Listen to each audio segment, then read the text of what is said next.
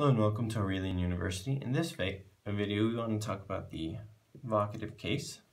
So the vocative case is used for directing speech towards somebody. So here we have Bob, where are you? I guess I should have put an question mark here.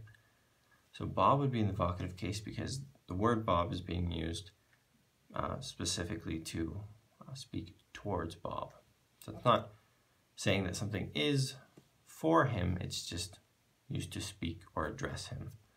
Almost sort of as a, it's just used to address him. A lot of languages will have specific ending that gets tacked on if you're using something as an address form, and that is not tacked on in other cases. A lot of languages will have it as the same form as the nominative usually, and then the way we distinguish it is that there are a couple of rare cases where it would be different. So altogether, this is a common case. It is used, so it's important to be aware of it. But very often when it is used, it's not always different from the other forms.